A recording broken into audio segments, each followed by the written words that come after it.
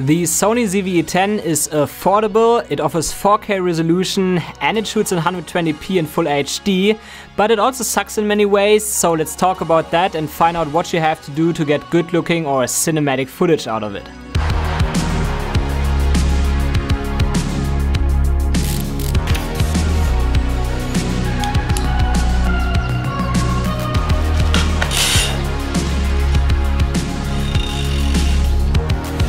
So I used the ZV-E10 for about 2 weeks now, and to be brutally honest, I'm not a big fan of this camera, but if you're looking for something cheap in the beginning, it's definitely one of the better options out there. So I would say let's get it on a tripod to capture a second angle here to make it more interesting to watch, and start with the first tip.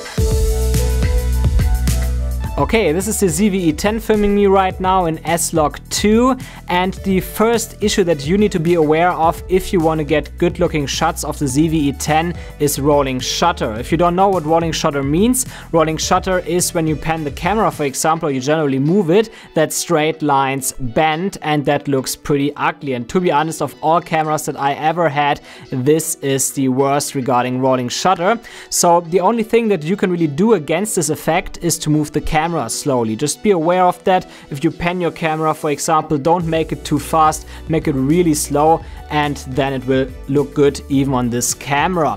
Also, for vlogging, you don't really need to worry about it, because even if you turn around quick or so in vlogging, you can see it. But for vlogs, it is okay if the footage looks a bit rough. It mustn't look super professional, because then it feels a bit more authentic. So don't worry too much. If you want to vlog, it's perfectly fine there. Now, we just did some tests here regarding the rolling shutter performance, and you can actually optimize it as well by putting the camera to full HD instead of 4K. Here are two examples. You can clearly see in 1080p it looks much better, even if there's still a bit of rolling shutter. And the next thing to be aware of with this camera is the stabilization, because the ZV-E10 does not have a stabilized sensor. Instead, it has digital image stabilization, what is generally not bad, but it adds a 40% crop if you want to stabilize it in camera, and this is pretty significant. Your frame gets pretty tight then, so for vlogging or generally wide angle shots, if you use a lens that is not stabilized, that is definitely an issue, and that's why I generally recommend to use lenses with these cameras that have optical image stabilization like the kit lens has. Kit lens is actually a really good lens to get started with this camera, even if it's not a super nice look. But aside from that, if you want to vlog, for example, a lot, then you should get the 10 to 18mm lens from Sony, because this is also stabilized. However, if you want to get lenses that are not stabilized, what you can do is to use it on a tripod or on a gimbal. I'm generally not a big fan of gimbals, but because this camera is so lightweight, you can actually use it with the Giant Crane M2, which is actually a gimbal that I really like because it's super small, it's super lightweight, it doesn't take much space in your bag, and it's also quite easy to set up. So if you're looking for a gimbal solution, look into the Giant Crane M2.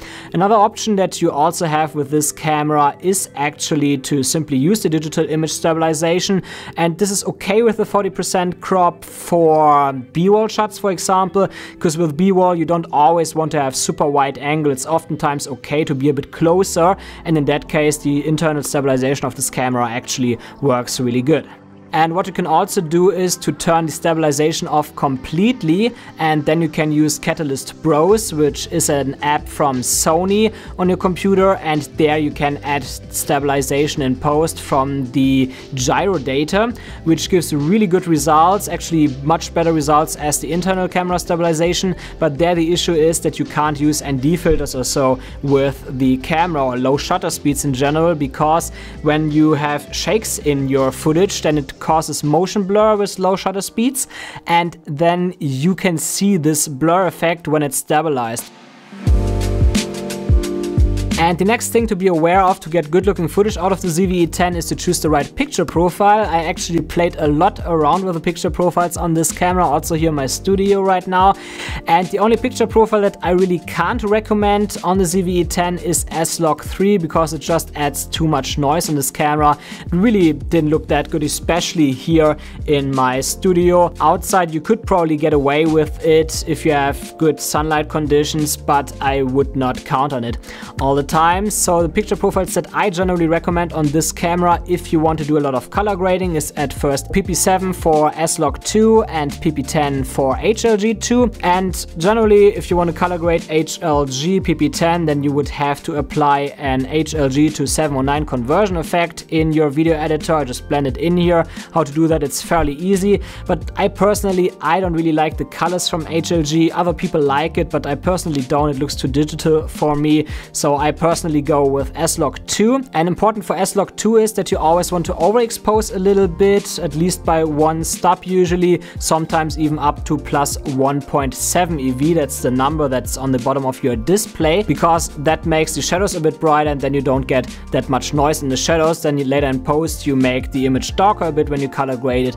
and then it looks good. But what you can also do if you don't want to do much color grading in post is simply set it to PP off with the dynamic range optimizer on. That usually gives you pretty good results as well, even if you don't have much dynamic range then, but most of the time it looks good. And then I also have a custom picture profile here. I've set it in PP9 with Cine 4. I will just write the settings here because I don't have them out of my head. It's just too much, but that also gives you pretty good results also if you film in studio. And our next point is camera settings, and there is actually one setting that you likely did not hear before, which is really important to get good looking slow motion footage out of this camera. So listen closely, and generally how you set up your camera is up to you, but to really maximize the quality of the footage you have to use the strongest codecs, and that means that you should set your 4K to 100 Mbits instead of 60 Mbits, and the 1080p footage in 24, 30 or 60 frames per second to 50 Mbits. Like, always choose the highest Mbit number that you can find. And then for slow motion, I recommend on this camera to not use SNQ mode, because in SNQ mode, if you shoot 120 frames per second, for example, and you choose 24 frames per second footage, so 5 times slow motion, then it uses 12 Mbits, which is pretty low actually.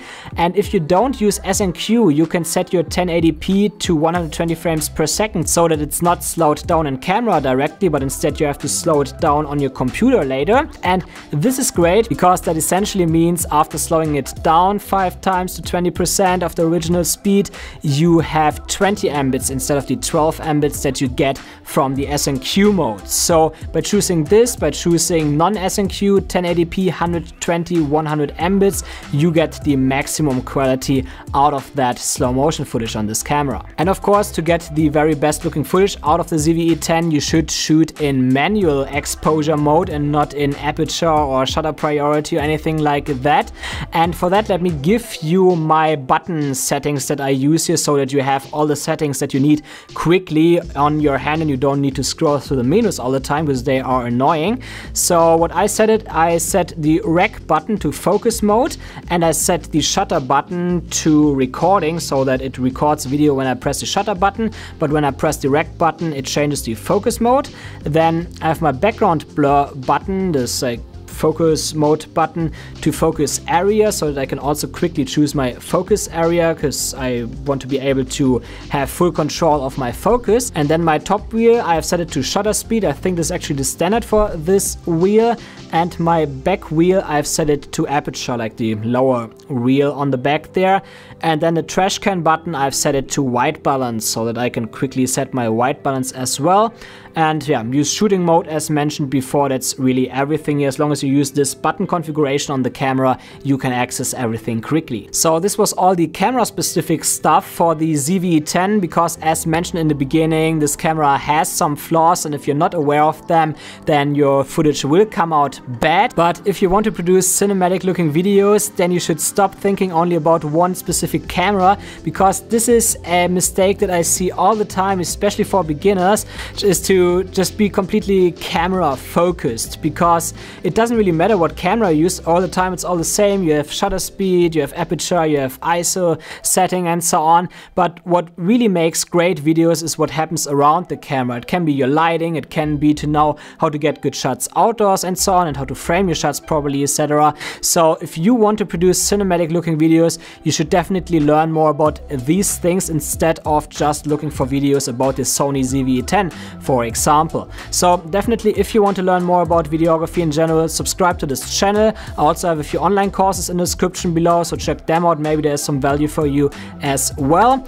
And aside from that, I hope that this video was helpful, because it is definitely important to be aware of certain issues with cameras.